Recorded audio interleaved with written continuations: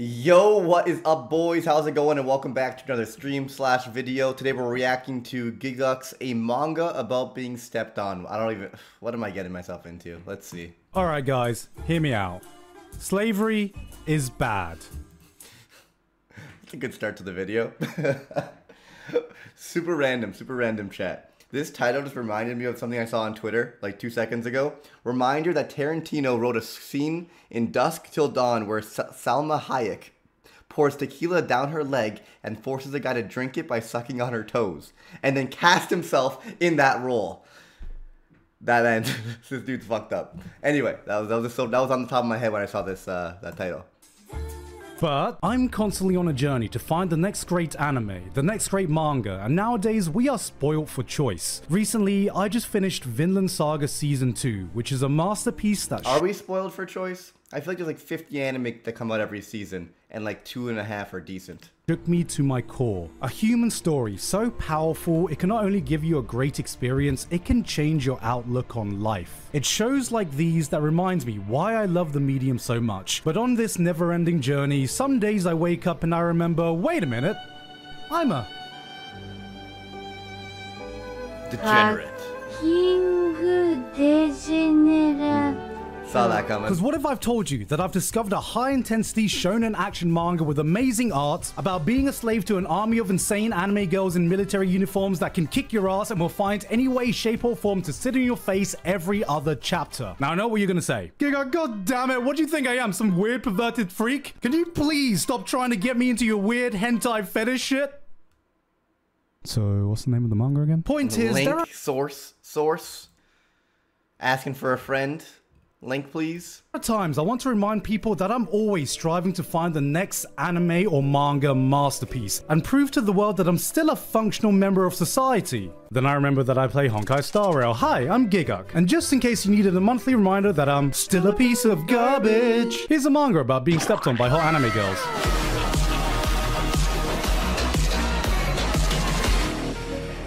Before we get stepped on by degeneracy, why don't we step on over to today's sponsor, PUBG Mobile. Oh, PUBG Mobile is actually sick. I play that.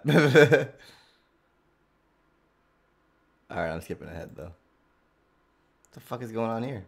There we go. Your eyebrows at me, I just want to say, I did not go out looking for a manga like this. This manga just happened to find me, Your Honor. See, sure. I was just innocently browsing my local manga store when a manga cover caught my eye of a military-clad, smug anime girl looking down at me, emanating the purest step-on-me energy man could ask for with a single massive word plastered behind her.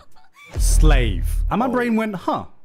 Matoseihe no Slave, or Chain Soldier, asks a simple philosophical question to all the guys in the world. Would you sell your dignity to be stepped on by a group of hot anime girls? Yes. In the manga's fictional apocalyptic year of 2020, a dangerous dimension called Mato emerges all over Japan, bringing with them monsters that terrorize the world and cause various disasters. Fortunately, with these monsters have come a new tool humanity can use to combat them. Peaches, a mysterious resource that can give humans supernatural powers they can wield, but grant only in manga. What the fuck is going on right now? Granting these abilities to women and only women, causing a male-female power balance to be completely flipped on its head. Men are now at the lower end of the social hierarchy, and Andrew Tate has become Andrew Cake. Enter Yuki Wakada, male, who's one day just minding his own business when he suddenly finds himself in a life-or-death situation in the Mato realm, no, facing— this is so sad. I'm out of G Fuel.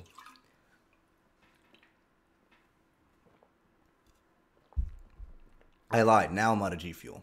Off against an army of monsters. Thankfully, humanity has created a specialized combat squad of superpowered peach girls called the Anti-Demon Corps, and the commander of the 7th unit sweeps in just in time to save the day. This is Kyoka Uzan, who has the ability to make slaves, which I know sounds pretty bad, but— So anyway, she offers him the opportunity to submit to her, which allows him to activate his ultimate ability, slavery. What the fuck? God. Transforming him to the super powerful combat form that can decimate— I'm such a gamer. I don't— why is my controller sitting on my lap this entire time? It's like I'm fucking ready to shit on nerds at any moment. What am I doing? I'm doing a reaction video. the Monster Army. This gives him the chance to be the hero he always wanted to be, but unfortunately, men can't technically join the Anti-Demon Corps. But it's okay because they found a little loophole. He joins the 7th unit and moves into their pronouns are now all-female residence to the dismay of all the girls that live there, and has to prove his worth by becoming their caretaker, being a stay-at-home dad, doing the housework, and cooking up a mean meal. Way of the house husband. In the kitchen. Also, by the way, the Yakuza one, Way of the House Husband, is so funny. I know it looks like a fucking comic book that you're watching when it's an anime, but I love it. It's so funny. That secret ingredient. Ooh, and what's that? Come. Okay, I know that description makes it sound like it's some weird harem ecchi shit, but hear me out. Hear me out. It's some weird harem ecchi shit, and you should watch it anyway. Wait for it. It's good weird harem ecchi shit. This is a manga written by the same guy. His jokes coming from a mile away these days. Who did? Oh no. But okay, regardless of your opinions of Akame ga Kill, and God knows I have my opinions, I think there's one thing we can all come together to agree on. Esdeath was bloody hot. It's true. So imagine Akame ga Kill, but every girl is a different flavor of Esdeath, and replace all the edgy violence and character deaths with S-tier horny. That's Mato Seihe no Slave. It's been a long time since I've enjoyed an ecchi series this much, and yes, there is more that goes into a good ecchi series than just slapping some sexy anime girls in your face and calling it a day. Just because you appreciate anime titties doesn't mean you can't do it with a little bit of class. I may be a degenerate, but I'm a degenerate with standards. I'm not one to watch a show with nothing but fan service and ecchi scenes as its selling point. Maybe that would have worked when I was a dumbass 14-year-old kid, but motherfucker, there's this thing called hentai. It's like ecchi, but without the blue ball in. And it's art. If I'm gonna watch a show, there needs to be another hook. Nice action, an interesting world, a compelling romance, plot. But another equally important thing is how you implement the fan service in your show. Alright, chat. Favorite ecchi anime? Let's see. Let's go. Obviously, No Game No Life is actually a decent anime, and it has a bunch of ecchi in it. But I think the ecchi actually takes away from the show for the most part. There's High School of the Dead. There's Interspecies Reviewers is pretty good. Prison School is pretty good. I think I'm forgetting something. Food Wars, probably my #1. There we go.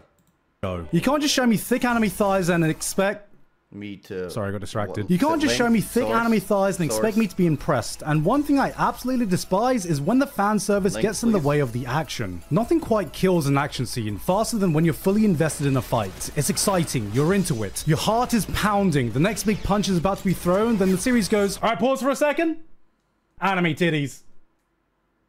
Alright, I'm back to the action. If you're gonna put a bit of fan service in your show, keep it separate, or in the best case, work with it. Fan service should be the spice on your dish, and you know, I'm a good boy from Thailand. I don't just like a little bit of spice in my food, I love a lot of spice. But that doesn't mean I just want to eat a plate full of Carolina Reapers, nor would I appreciate you squirting a bottle of chili sauce on my dish when that dish is a nice cool vanilla ice cream. But luckily, Mato Seihe no Slave knows exactly how and when to spice up its dish. See, the twist to Kyoko's powers is that after every battle, she needs to give a reward to a slave that's proportional to the NG they just exerted while she activated her power, with her completely losing control of her body and her body fully willing her actions until the reward has been completely played out. And let's just say these rewards do my Southeast Asian heritage proud. Mamma mia, that's a spicy... What this means is that the degeneracy never gets in the way of the action. In fact, they work together to enhance one another because the fan service you get scales with the action that precedes it. There are some chapters that give you just a quick and casual brawl that rewards you with just a little tease, just a little tickling of the balls. But it's when you get the epic,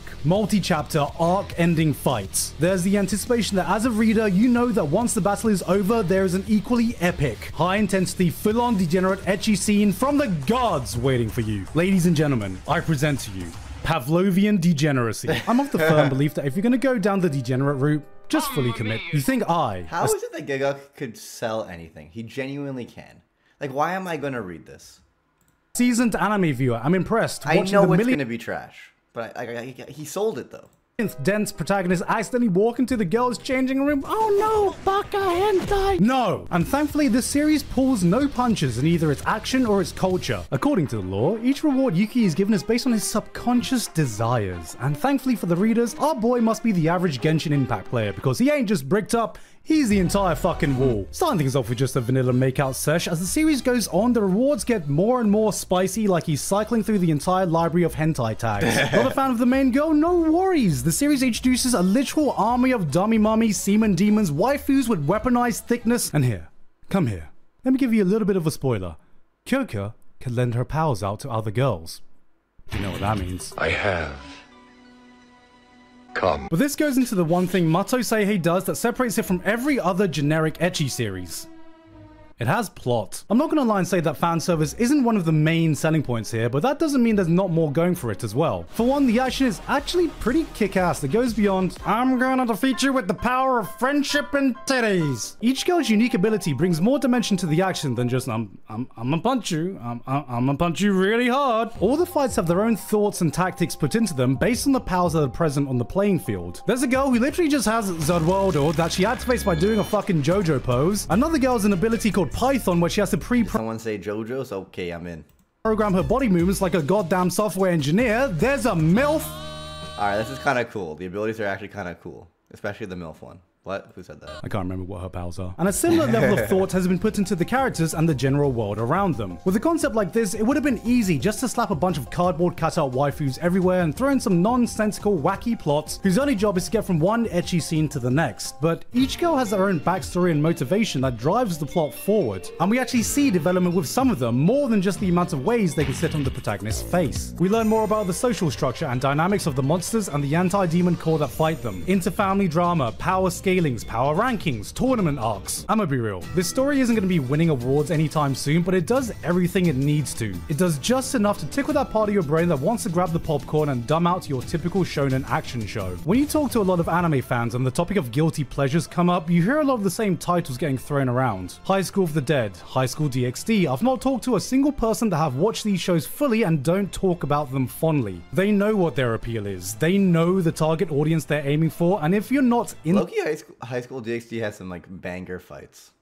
to these types of shows, they're not going to be changing anyone's opinion. But if you do fall in that target demographic, if you're fine fully embracing the sleeping degenerate in you, then this is like eating McDonald's cooked by a 3-star Michelin chef. Don't lie, these aren't guilty pleasures. These are pleasures you feel no guilt enjoying. They not only fully commit to giving you the peak gourmet fan service you've been craving, but respect you enough to know that you still need more reasons to keep watching once you hit post-nut clarity. You've come. That is Mato Seihei no Slave. It knows what it is, and it devotes itself to being damn near the best product it can be for what it's trying to achieve. So if you want a manga that does one thing and one thing really well, and that one thing is being stepped on by powerful, sexy, military-clad anime girls with the added bonus of a decent enough plots, characters, and actually pretty damn good action, then Mato Seihei no Slave is the manga for you.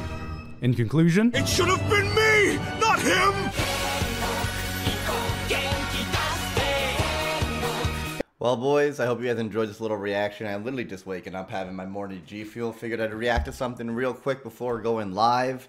I'm trying to do some daily content, both long form and short form. On Kick, we're doing some reactions to the live action One Piece and etc. And maybe I'll react to this on Kick as well, give it a little read. And all my full reactions, unedited, go on Patreon because YouTube's a bitch, and I can't do that. So, I'll see you on the next one, alright? Bye, guys.